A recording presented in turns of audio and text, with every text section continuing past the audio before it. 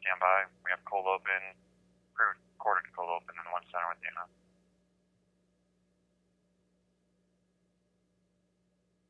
Yours. You're watching News 3, the Southern Illinois news leader, live from WSIL TV in high definition. News 3 starts right now. A bus crash in Louisiana kills a firefighter trying to help. Plus, a motorcycle wreck in Jackson County leaves 2 people dead. But first, we've got to pay attention to the message that mom and dad are receiving. SIU focuses on making students feel safer in Carbondale. Good evening. Carbondale police are still investigating 2 separate shootings this weekend that sent 2 people to the hospital with injuries. The first shooting happened Saturday just after 1 a.m. on the strip as officers were conducting foot patrols. Then around 1 p.m., officers were dispatched to Memorial Hospital of Carbondale after a gunshot victim was brought in. No word on when or where that shooting happened. Police records show shootings in Carbondale have increased this year. That has administrators at SIU keeping a close eye on student safety. News 3's Tia Reinhardt spoke with Chancellor Brad Colwell about the issue today. Tia, what are some of his concerns?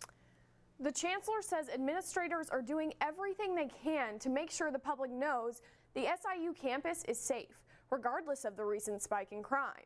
But he says there is always concern prospective students could be skeptical about coming to campus. SIU leaders are working to remind students about the better parts of getting an education in Southern Illinois.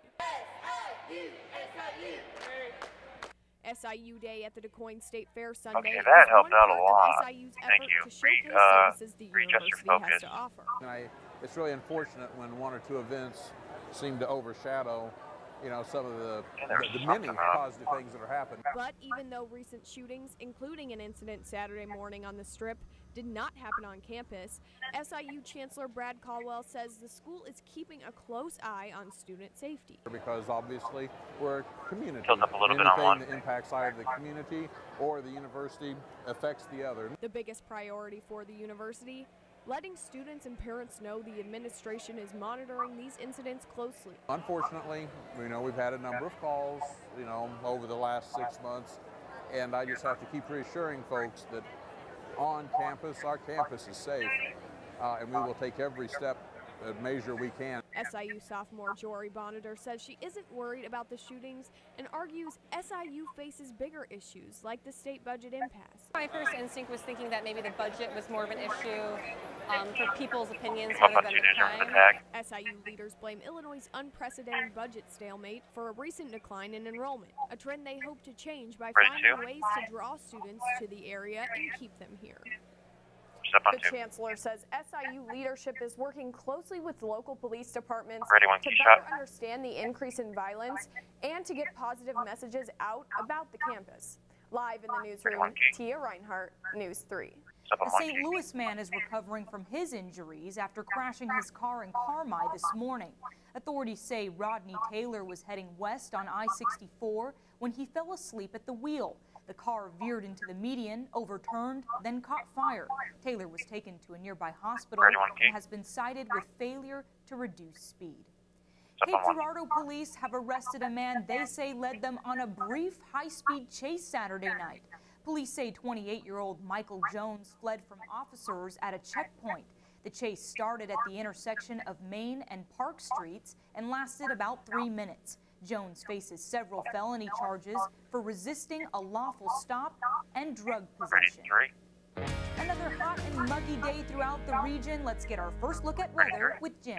It sure was. Heat index values this afternoon, 100 to 105 for many of us. Center one, the we'll be back on 2 cooler than that. Saw a little bit of shower and thunderstorm activity, and most of that was in our easternmost counties. I have shifted the view off just a little bit because I wanted you to see, even here late into the evening, quite a bit of thunderstorm activity. And north of Evansville, some very strong storms with a lot of lightning. Watch them very closely, and you'll see that they have a little drift from east to west, backwards to what we normally expect.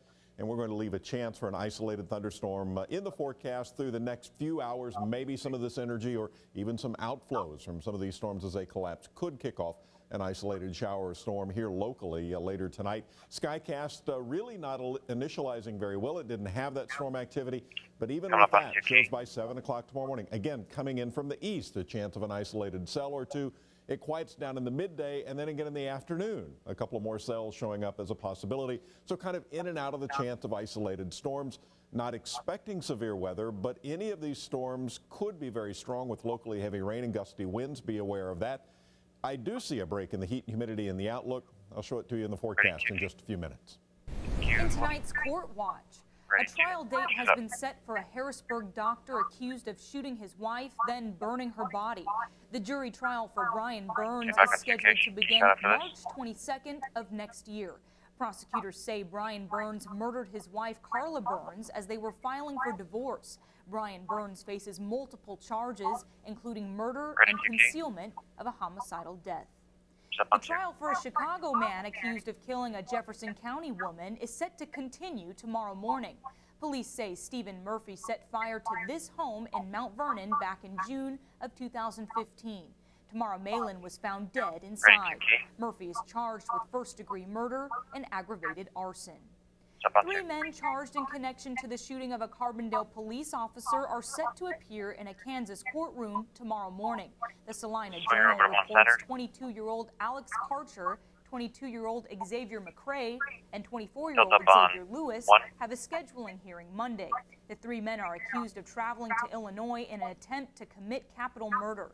Investigators are still trying to determine if one of those suspects shot Officer Trey Harris during a pursuit earlier this month. Now over to Union County. A grassroots organization formed to fight fracking in Illinois gathered in Alto Pass this afternoon to celebrate what they describe as a lack of fracking statewide. News 3's Ronnie LaForge spoke with the group about why they want Southern Illinoisans informed on this issue. Right now, fracking hasn't gained much traction in Illinois, and a group safe Southern Illinoisans Against Fracking Our Environment considers that a victory. We want to make sure that people know that just because fracking isn't happening right now doesn't mean it's completely off the table. Members like Tabitha Tripp have worked for 2 years to make their voices heard. All these little spots are frac sand mines. Today's festival was just another way of spreading their message. And what we want people to do is really reach out to their elected representatives about the issues that are concerning them, because if they don't write a handwritten note, most likely those petitions you fill out online really aren't getting the point across. They had a booth set up where everyone could write letters to politicians and several stands with information about the dangers of hydraulic fracturing. Business owners like Ken Rude with Little Egypt Beer know how important it is to keep our water safe. The struggle's not over. There could be fracking in the future. We'd like to keep it the way it is, with nice drinking water and our pristine wilderness that we have out here. There are big loopholes in the Hydraulic Fracturing Act that we would like to close down. Although today was more about celebrating, Tripp and Rude say their fight isn't over and plan to continue campaigning against fracking. In Alto Pass, Ronnie LaForge, News 3. What started as a minor crash in Louisiana turns deadly after a charter bus gets involved. Even more shocking, who was behind the wheel and what he was hauling. The details when News 3 at 10 continues.